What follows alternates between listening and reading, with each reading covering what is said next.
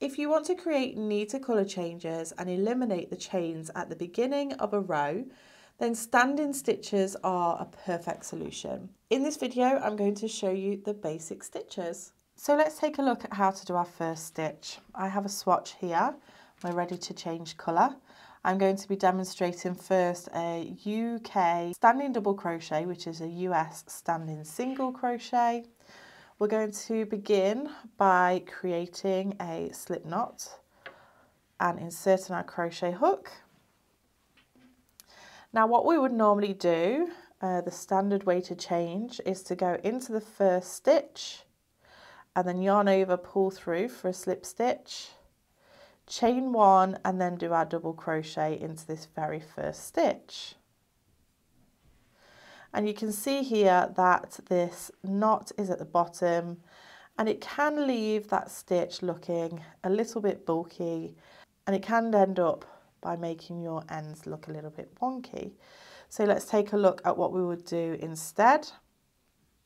I'm going to take out my stitches and then put my slip knot back onto my crochet hook. So let's go ahead and find that first stitch. We're going to go straight into that stitch. We're going to yarn over and pull through 2 loops on the hook, and then yarn over, pull through both loops on the hook, and there we have our very first standing stitch. You can continue by doing some double crochets across, and I'll just show you how this now looks. So now we have our stitches, and then the knot is at the top of the stitch rather than the bottom, and then we only have one stitch here, which gives a nice clean edge.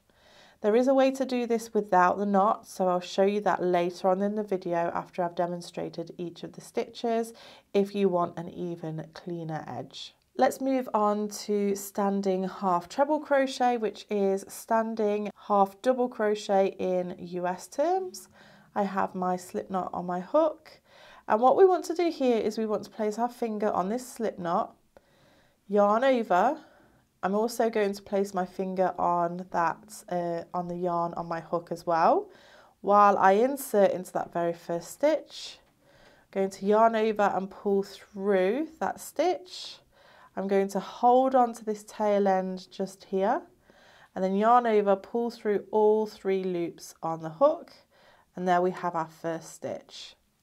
I'm just going to go ahead and continue with a few more stitches so that you can see what that first stitch looks like once the row has built a little bit. But there we have the standing half treble crochet. Again, we can see that this knot is at the top of the stitch rather than at the bottom, but it gives a much cleaner edge. Now let's take a look at a standing treble crochet, which is standing double crochet in US terms. Again, you have your slip knot on the hook. Want to place our finger on there, yarn over, and also place your finger on the strand which is on the hook. Go into that very first stitch, yarn over and pull through. We want to hold on to this tail end here just to secure that into place. Yarn over, pull through 2 loops, and then yarn over, pull through those last 2 loops on the hook. I'll go ahead and do a few more stitches on this row. So again, the knot is at the top of the work, and there we have a UK standing treble crochet, which is a US standing double crochet. So now let's take a look at a UK standing double treble crochet, which is a US standing treble crochet. We have our slip knot on our hook. We're going to yarn over twice and place our fingers on those loops on the hook. Go into that first stitch and go ahead and hold down this tail end. Going to yarn over, pull through, and then we're going to yarn over, pull through 2 loops, still holding on to this tail end, yarn over, pull through 2 loops. This one might be a tiny bit tricky because it's a taller stitch. So you might need to adjust your fingers slightly. And then yarn over, pull through those last 2 loops on the hook, and I'll just add a few more stitches here.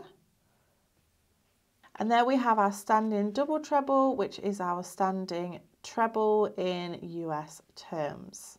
So let's take a look at how we're going to do this without the slip knot at the beginning. We are going to essentially do the same technique, however we're going to hold the yarn in our hand like this. Now this is actually easier if you hold your hook in pencil hold, slightly more tricky if you hold it in knife hold like I do. So the way that I do this is I actually lay the yarn down with my hook. And then instead of doing the slip knot, we're going to do a yarn over. So that first yarn over is going to replace the slip knot. So if we were to do a double crochet, which is a US single crochet, we would just go into that stitch, yarn over, pull through, and then this would class as the 2 loops on the hook, yarn over, pull through, both loops on the hook. But we can see that this tail end isn't secure yet. So I'm going to just hold that down like so, and then go ahead and do another stitch which will secure it into place. I'll just do another few stitches just to give the space to show you what this is like. But if we turn our stitches this way, we can see we have 1, 2, 3, 4 stitches. And this tail end here actually sticks out just after this first stitch. So you will have to make sure that you are sewing that in, and also ensure you're not pulling it too tight because you will lose that stitch, that first stitch otherwise. So let's take a look at what this looks like with a slightly taller stitch. We will use a treble crochet, which is US double crochet. Again, we're going to lay the yarn down. I'm going to hold it with my hook, or you can just hold it in your hand if it's easier for you. We'll replace that slip knot with a yarn over. And then for a treble crochet, we're going to yarn over and go into that first stitch. Yarn over, pull through. You'll have 3 loops on the hook. Yarn over, pull through, 2 loops. And then yarn over, pull through 2, so both loops on the hook. I'm just going to then place this tail end between my finger and thumb here while I do the next stitch, like so. I'll just add a few more just so that you can see. But we now have 1, 2, 3, 4 stitches. So here's the 4th stitch, 1, 2, 3, 4. Again, make sure that you're not pulling on this too tight. If you pull on that too tight, you will lose that stitch because the tail end will come out after that first stitch. So these stitches are a really nice way to keep everything really nice and neat and tidy and create an actual stitch instead of a chain and a stitch. Now this will only work when you are adding new yarn. It won't work if you are then going to the next row and building another stitch. If you want to learn what to do in that case when you're just using a single colour, then you might want to check out this video just here.